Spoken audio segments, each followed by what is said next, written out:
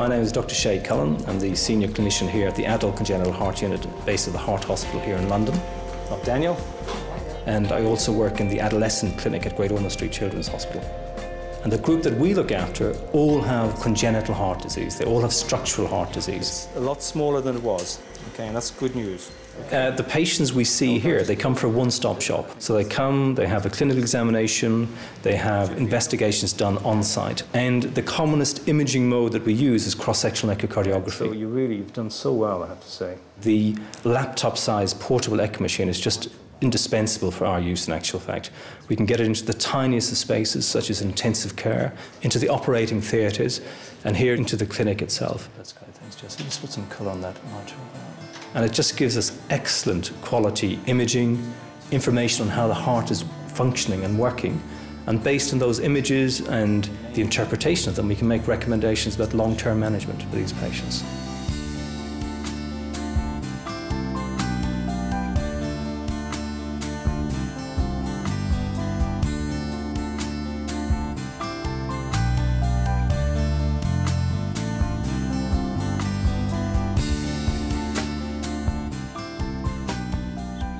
My name's John de Vertij.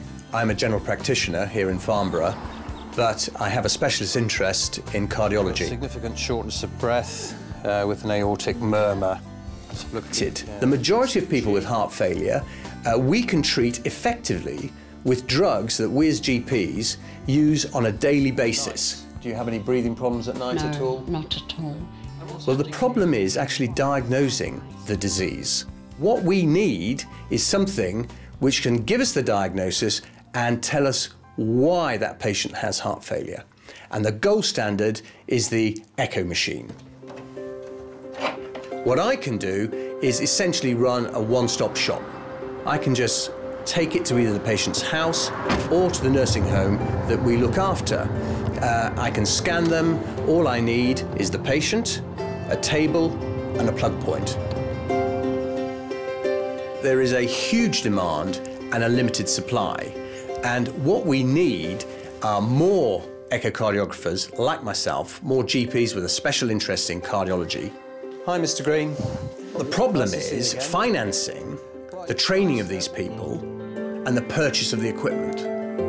Okay, breathe in. I approached the British Heart Foundation, and without them, I would not have been able to make a difference to hundreds of patients who have come through that door into my surgery here.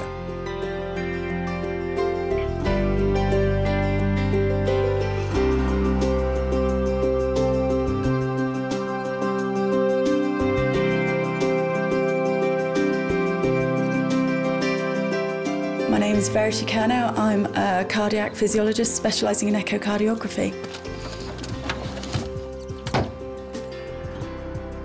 My echocardiogram machine fits into a backpack, which fits into the boot of my car. This service is portable and easily portable.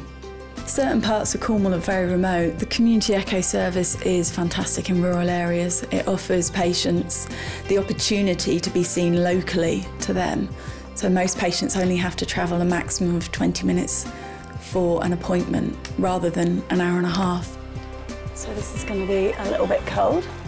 There definitely need to be more echocardiographers in the community. It takes pressure off big tertiary hospitals and gives patients more local care. So just take some measurements.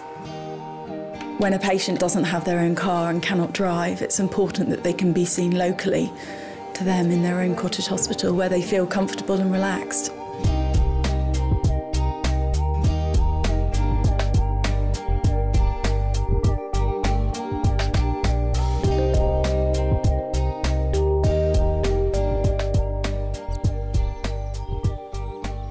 My name's Dr. Sam Freegard and I'm a general practitioner based at the Stanack Surgery in St Ives.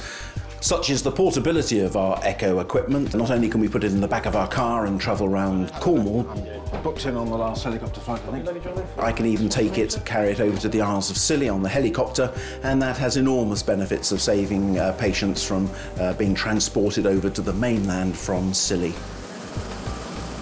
On average, the time between a GP referring the patient and actually having the echo done is now running at about 17 days, considerably shorter than the previous system prior to the launch of our service. All our echo images are digitally stored and therefore they're always available for review by consultant cardiologists on request. The echo reports are entered onto the hospital database, so they are also available for review when required.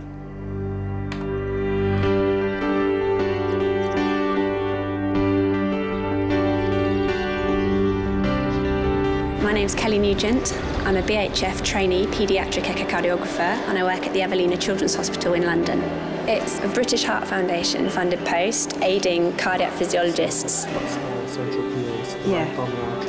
So it's a chance to be trained in a big teaching hospital where they specialise in paediatrics and especially those with congenital heart disease. Coming back rather than so specialising in an area that's you can't get the training for anywhere else.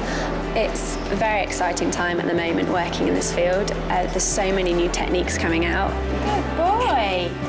Using the portable machine is brilliant for bedside scans, especially in intensive care situations, not just for the children, for the parents as well. It's less daunting when you see a much smaller machine come up to the bedside to do a scan. So it's a lot quicker, saves time. I feel very privileged to be a BHF trainee, to get the specialised training in this field. Very exciting, yes. Enjoy it very much.